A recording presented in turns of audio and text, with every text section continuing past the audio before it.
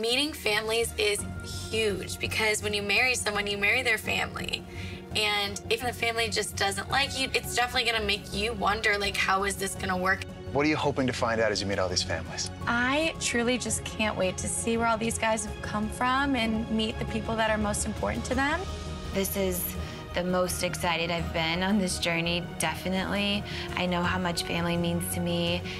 How are you feeling? I'm nervous. Meeting parents always scares the out of me. It always has, it always will.